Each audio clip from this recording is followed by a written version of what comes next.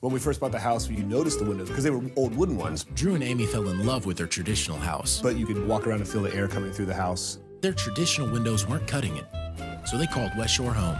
We talked about how we wanted to increase the efficiency. We talked about the leaks in the windows. And it was a one-day project. You do have to see it to believe it because it sounds unreasonable. Yeah, right, but it was quick. I went to work as I normally would, and I came home and I felt like I had a new house.